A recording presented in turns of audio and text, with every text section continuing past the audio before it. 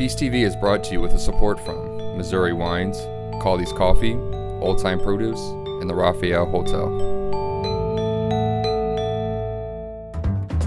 Where there's smoke, there's gotta be fire. I'm Kat Neville, and this is Feast TV.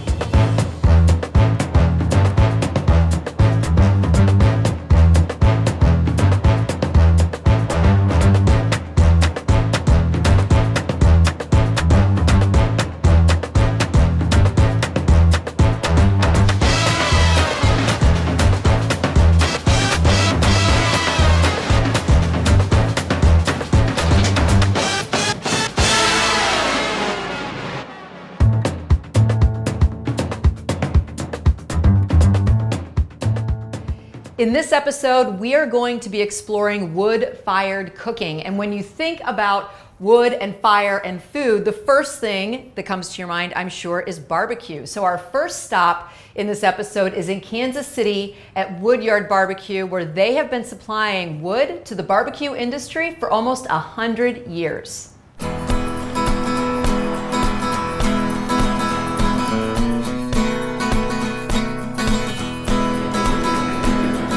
So tell me about how the Woodyard came to be. In 1913, my grandfather was in the coal and wood business.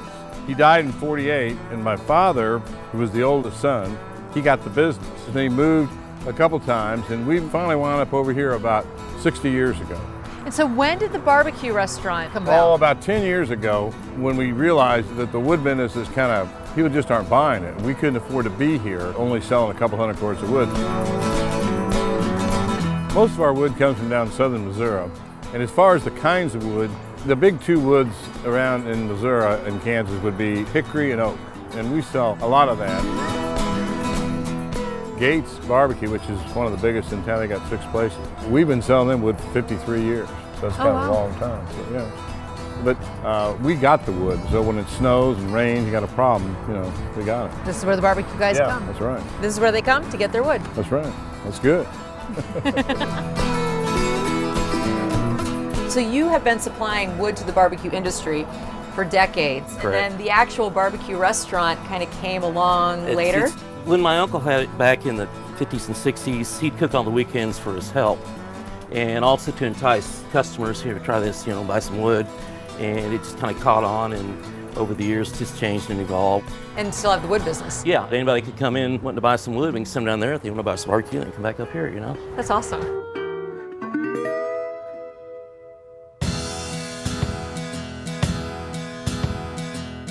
So when you are choosing something off of your menu, what are you reaching for? I like the ribs, I guess, the best. A couple Saturdays ago, we sold 176 slabs of ribs. Wow. So we're busy, you know. About 3 or 4 years ago, we had some hamburger left. We made chili and we put some burn-ins on it. And that's really good. It's really getting popular. We sell chili, you know, in the middle of the summer. But I think, you know, the ribs to me are probably the best thing. And number 2 would be the wings. We do about 150 wings a day. We usually run out.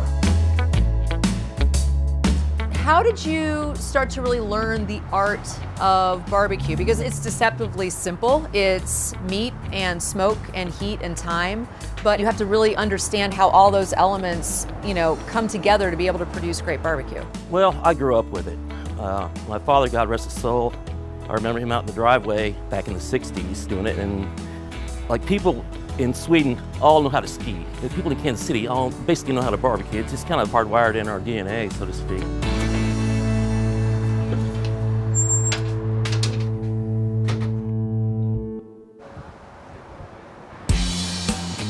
So when was this pit built? Because this thing is amazing. It's really beautiful, first off, but yeah, you don't see brick pits very often anymore. See, these 2 outer ones are lined with fire brick. They were built about 25 years ago, and there's like an inch gap for insulation, and it's really very versatile. I've got the convective, the heat drawn up. I've got conductive heat off the racks that are warming up, and I've got the radiant, which is heat coming off of the fire brick itself. What time do you normally come in the morning? Roughly 8 o'clock. So at 8 o'clock, and you start these pits behind us. Correct. And what kind of wood are you using? a mixture of oak and pecan, occasionally a piece of hickory, apple whenever I can scrounge any up. To me, that's a perfect blend. And so how do you get the fire to exactly the temperature that you're looking for? It takes some coaxing, you know.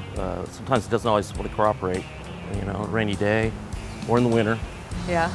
That's when you find out what you're made of. Because the fire must go on. You know, we've got to get things up to operating temp so that we can proceed with the process of smoking all the meats. What you're shooting for is a steady, moderate temp, nice and easy. Don't overthink it, and don't get in a hurry. It just has to happen on its own. In a lot of barbecue restaurants, the meat will almost be on a kind of a rotisserie, but it sounds like you're manually moving everything around. Correct. And kind of like using your senses to know when and where to move everything. Oh, absolutely. You know, if I had to think about it, I probably couldn't do it. It's just a process that happens, and you just kind of throw yourself in with it, and it flows. So do you have a favorite? You can't beat a good piece of beef, you know, and with what we're doing here, just a little bit of salt is all it needs. We've got some of the best meat in the world here. We try to cook just enough so we're on the verge of running out continuously to keep it fresh, and that's the hard part. So on your ribs, obviously you have a dry rub. Right. It's a turmeric-based rub. We haven't messed with the recipe. It's perfect. Rubs tend to be more paprika-based, at least in the Memphis area, so having a turmeric-based rub, isn't that kind of... It's pretty unique. Yeah, absolutely. Turmeric has a lot of health benefits, too, they've come to find recently. Well, so barbecue's good for you. Yeah, ours is, at least.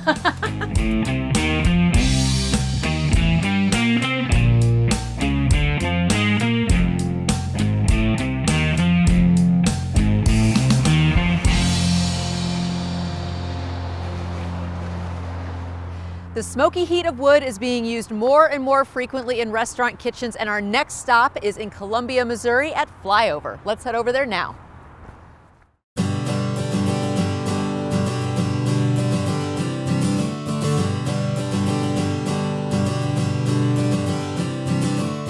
So the first time I came to Flyover, it was right after they opened, and I sat down there at the end of the bar, and every single dish I had was awesome. And I know that this wood-burning oven behind us has a really big part to play in developing flavors on your menu. Yeah, it's one of the few ways I like to cook the most. Like growing up, I was a Boy Scout, so I cooked all the meals for our troop and everything, and it was mostly fire, and when I wasn't, it was propane stove.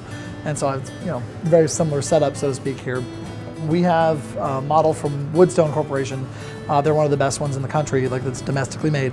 They're made in Bellingham, Washington, and it has a gas element underneath it, but that all it does is regulate the hot spots in the stone. Oh, okay. 95% of the heat in the oven is generated by solid fuel, or the wood, which we source from Harrisburg, actually, here in town. So is it oak, or what are you using? using? It's white oak, red oak, and hickory.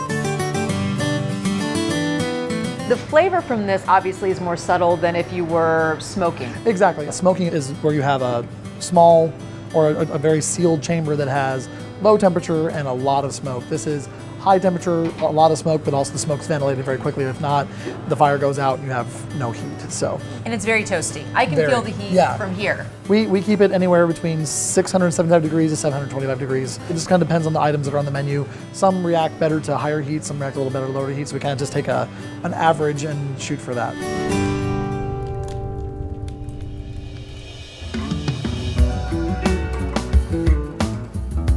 So tell me how Flyover came about. Well, I've always wanted to own my own restaurant, and so after I did culinary school and did all my internships all over the country, I came back home, and then my best friend moved back from doing his doctoral work in Indiana, and he's one of the best bartenders I know. So we decided to do it together. And that's Dan. That's Dan, yeah. Mm-hmm. He takes care of the drinks part, along with his really awesome bar staff.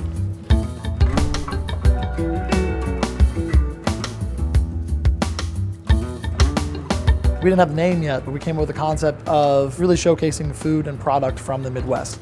The middle of the country is very, very much ignored culinarily by the East and the West Coast, which I've worked on, and I'm not knocking them at all. They're all very excellent people and chefs and restaurants out there, but they tend to just snobbishly overlook the middle of the country and call it a flyover country, and that there's just nothing to do here but just fly over it. And I'm like, well, I think we can do better than that. So when we were talking about how, oh man, I remember they used to call it a flyover state here, I was like, well, that should be the name of the restaurant, and it just stuck. Ever since then, we made the Flyover brand, and it's going pretty well, actually. So, it's going incredibly well. Every time you come here, there's a line to get in. Yeah, I can't complain about that. It's a good problem to have.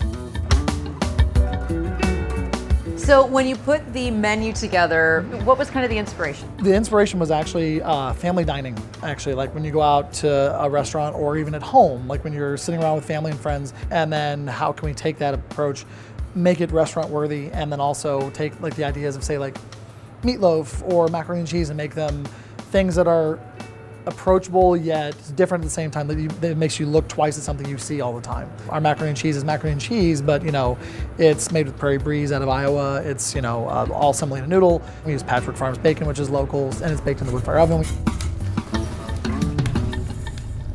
So what are you going to show us today?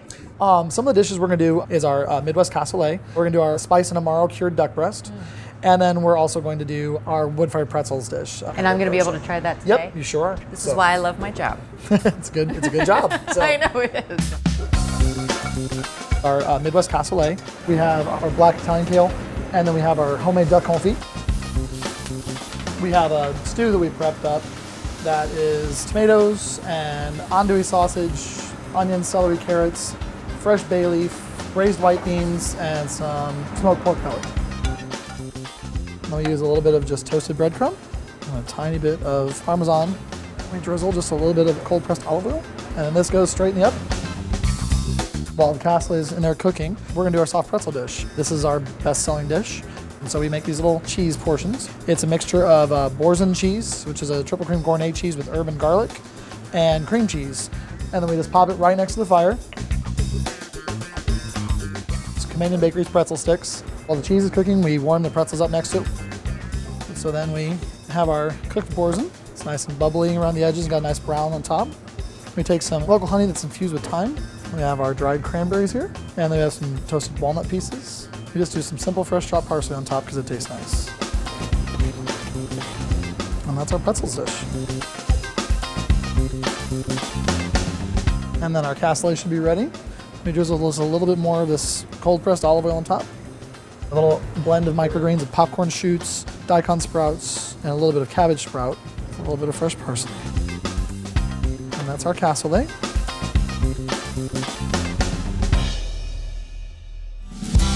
We'll do the duck breast next. So we take Maple Leaf Farm duck breast, and we make a spice rub of sumac, pepper, garlic, orange zest, and Amaro Montenegro. We cure it for a couple days, and it goes skin side down, and it gets tucked by the fire. And the duck breast will be about good medium rare when it's all said and done, and it takes less than 10 minutes. Then we get some diced up zucchini and yellow squash. And we'll add the kale and the couscous. And that's the side for the duck. And the duck breast is out and resting now, which is good.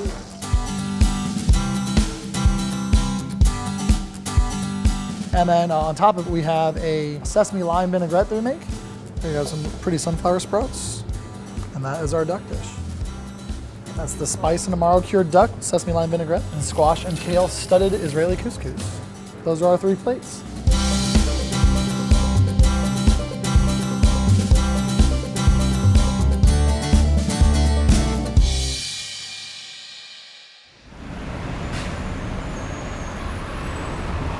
Believe it or not, some wood-fired ovens are mobile, and the Balkan Treat Box is bringing authentic Turkish and Bosnian food to the streets of St. Louis.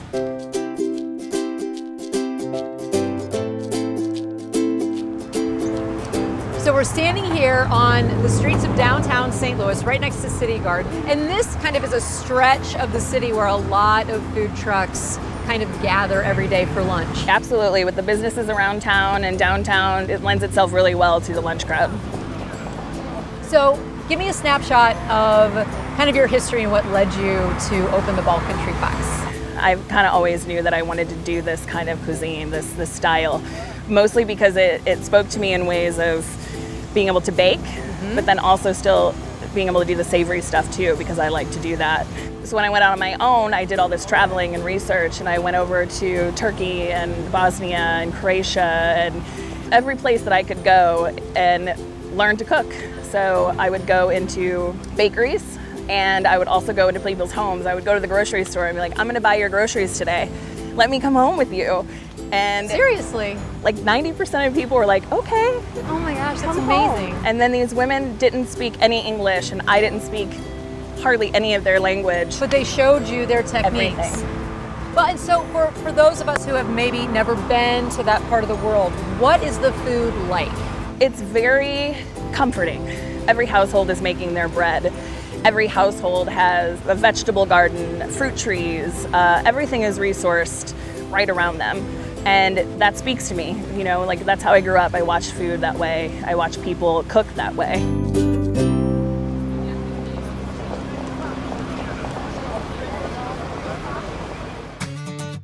So the wood had to be part of what you were launching because it really is kind of an elemental part of cooking from that part of the world, and it's one of the ingredients that adds to the flavor of the dishes. Absolutely. Yeah. You drive through these different cities and counties of that country or those countries, and they're cooking just right over wood, and you get this like crunch and the softness, and all of these things happen together when you cook with wood. It just makes it so much more complex. It does. One of the things with the wood burning oven is that we wanted to make sure that you could see it. So when you walk up and you're ordering, it's right there to the left, the flames are bursting, like it's just going, and people are already like, wow, you know, this is amazing. Like, what is going on in here? And of course the question is, it gets so hot, but it's not any hotter than a normal hot kitchen. No, that's not true. It's like 120 degrees in there right now, Lauren. It's definitely hot. It's definitely hot, yes. No, it is. And it's just, I guess if you just get used to it. And when you love something, it doesn't get to you so much. Not only does Lauren have the wood burning oven on the truck, but you also have a grill, and then you have the spit that the donor spins on, and that has flames as well. So you have 3 different ways of cooking with fire. I like fire. When you were coming up with the menu, it had to be small because you're cooking in a tiny truck. So how did you determine what you wanted to make? Because each one of the dishes that you're offering, they all have that bread as the base, but they could not be more different. Right. So when I was creating the menu, we knew exactly what we loved about the cuisine. For the treat box, we went to all the favorites. The doner. You live in Turkey? Yep. The first thing you get is doner. Yep. I mean, you walk through the town and you smell it. And then for the cevapi, it's a treat. And the cevapi are those small Bosnian sausages. Yes. And then the pide, you make only a limited amount every day. Yeah, so we always do a seasoned beef and cheese, and then also just cheese for people that don't eat meat. So it's kind of like all the all-stars from the Balkan region, in my opinion.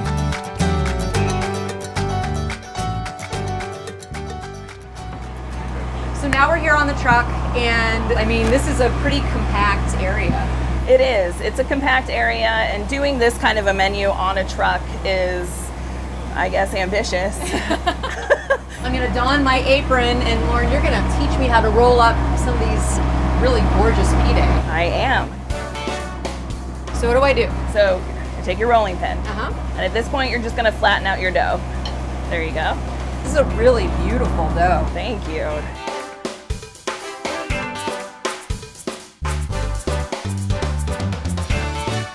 We're gonna stuff the pide now. The pide all get stuffed with whatever you're putting in them. For us today, it's a seasoned ground beef and a Turkish-style cheese. Once we fold that crust over, that first bite, you're gonna get the filling. This is gonna be amazing. I love that you already think that. I cannot wait to eat this. I do get to eat one, right? Of course. Doing a great job. Thanks, Lauren. I need that positive reinforcement. I made that. She made that. All right. All right, cool. I'm gonna get out of your way. All right. I'm gonna let her get to work.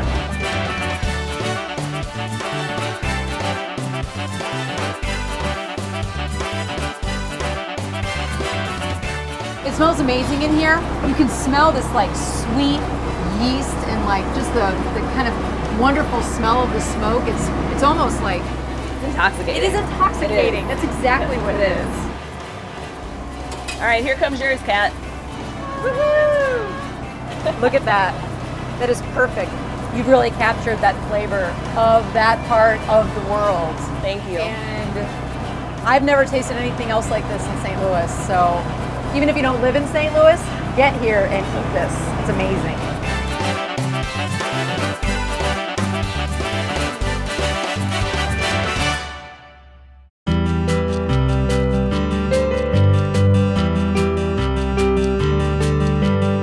So when I tried the food for the first time at Balkan Treat Box, it really brought me back to my childhood because when I was a kid, my dad was in the Air Force and we lived in Turkey for a few years.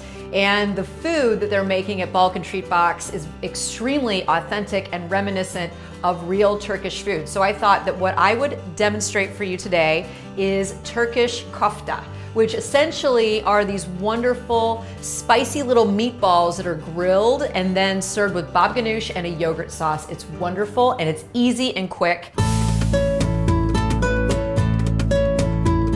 I have a pound of ground beef here in my bowl. My first addition to the bowl is grated onion. You find grated onion used a lot in Indian cooking and also Mediterranean cooking. It really brings out the flavor and the aroma and just the pungency of that onion. I need just about a half cup, so that should do it right in the bowl. Now I'm gonna add in about half a cup of fresh breadcrumbs. Very easy to make. You just take some bread, dry it out in the oven, and then pulse it in your food processor. So there we go. Now I'm also going to add in about half a cup of parsley, 2 minced garlic cloves. One trick, if you want your garlic to break down and become a little bit more kind of pulpy in a way, is to add salt when you're chopping it. The extra friction from the salt and also just the salt itself will start pulling all the juices out of that garlic. Next up, we're going to add 2 teaspoons of chopped fresh oregano. I love fresh herbs. If you don't have fresh oregano, obviously you can use dried, but the pungency of the fresh is really going to add so much flavor and aroma. And now, the spices. So this is sumac, and it's a beautiful kind of rusty color. It has almost a lemony, citrusy flavor to it. You find this in a lot of Middle Eastern restaurants. If you're looking for the entire recipe, all of the amounts, just go to feastmagazine.com, and in the Feast TV section, all the recipes are there. A little bit of cumin, and this is hot paprika. It's gonna have a nice amount of heat. I'm gonna put in a little bit more salt and some pepper as well. And I'm going to mix together some water, lemon juice, and baking soda. And I'm gonna add that to this mixture. And then I'm going to knead this mixture for about 10 minutes to get it thoroughly combined.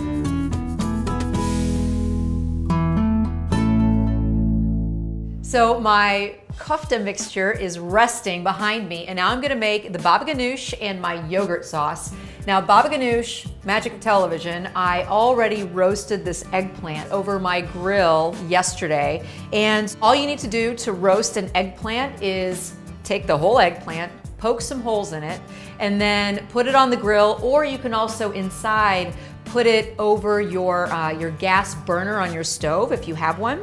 And you want to cook it for about half an hour until it is absolutely falling apart and collapsing, as you can see here.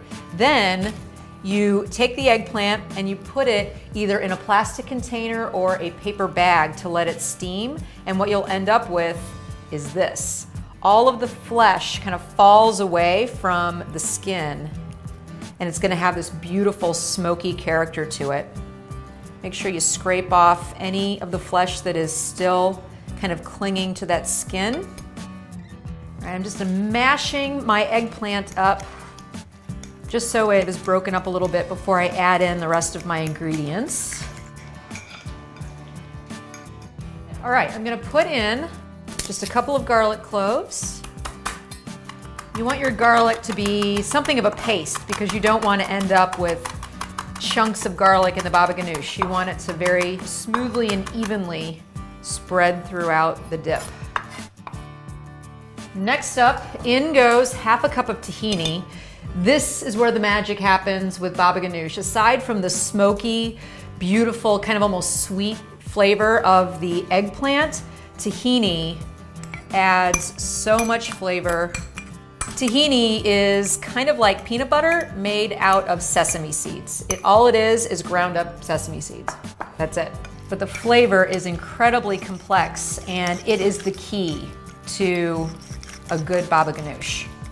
So now I'm gonna add in a little bit of cumin and some more of that hot paprika. And then I'm adding in the juice of 1 lemon. And add in some salt and a good hit of pepper. All right, now I'm just gonna make a very quick yogurt sauce. This is whole milk yogurt. If you really want to, you can use the lower fat yogurts, but you're not gonna get the same kind of flavor. So I recommend that you use the whole milk. And again, just gonna put in some lemon juice, salt and pepper, and a garlic clove. Last bit, I'm gonna go ahead and make little meatballs and thread them onto skewers.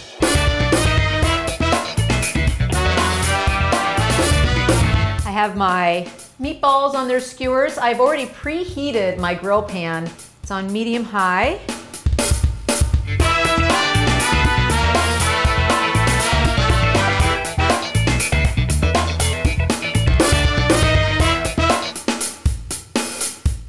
So my kofte is finished, and it is fragrant and gorgeous. And I'm going to be serving this with some fresh pita bread, some sliced red onion, and then I have my baba ganoush and my yogurt sauce. Both of these I've topped with a good dose of olive oil.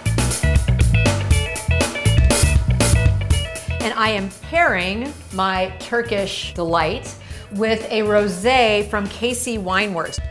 They make really lovely urban wines. This particular rosé is made from the Chambourcin grape, which is one of our native hybrid grapes here in Missouri. The rosé is going to go really nicely with all of the spices and lemon and all that garlic. So the next time you're looking for something interesting to grill, try something Turkish. Cheers, and I'll see you next time.